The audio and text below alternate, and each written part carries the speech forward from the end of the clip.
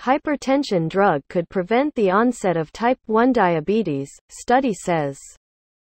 A study published in the Journal of Clinical Investigation has revealed that a common drug used to treat hypertension is capable of preventing the onset of type 1 diabetes. The drug, methyldopa, has been used for treating hypertension among pregnant women and children for many years, and this new study conducted by researchers at the University of Colorado has indicated that this drug can be used for treating diabetes as well. We can now predict with almost 100% accuracy who is likely to get type 1 diabetes. The goal with this drug is to delay or prevent the onset of the disease among those at risk, said Aaron Michels from the University of Colorado, reports Science Daily.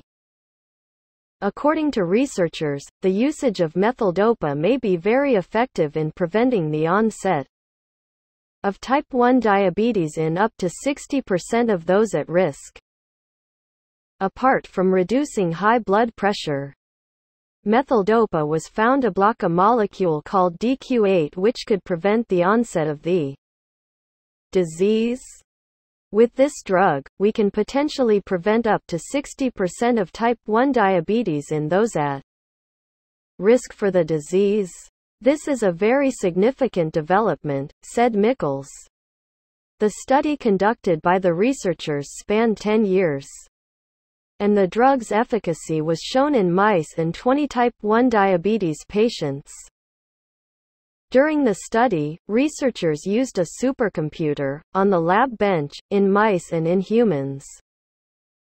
The researchers noted that methyldopa not only blocked DQ8 molecules but also did not harm the immune function of other cells. We took every FDA-approved small molecule drug and analyzed HLA-DQ8 binding through a supercomputer. We searched 1,000 orientations for each drug to identify those that would fit within the DQ8 molecule binding groove, added Michels. The next step in this research is a larger clinical trial sponsored by the National Institutes of Health which will be kick-started in the coming months.